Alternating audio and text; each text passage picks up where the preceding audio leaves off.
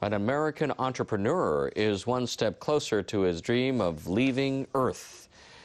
Scientists working for real estate tycoon Robert Bigelow have developed a prototype spacecraft that could be used as a hotel.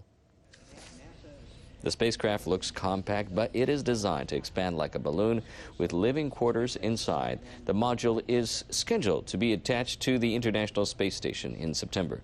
Robert Bigelow joined NASA scientists to unveil the module. He has spent millions of dollars in over 2 decades on the project. His hope is to make it possible for ordinary people to experience life in space.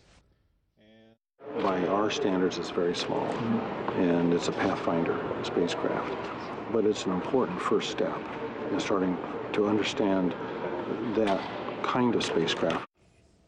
NASA officials have welcomed the concept, suggesting a willingness to make use of privately developed technology for other uses, including possible missions to Mars. They will spend the next 2 years testing the safety and functions of the module. In the 2030s. The next generation outfit features patches on a chest that emit blue light. The idea is to help astronauts see each other in the dark. It's also designed to be more durable to protect astronauts during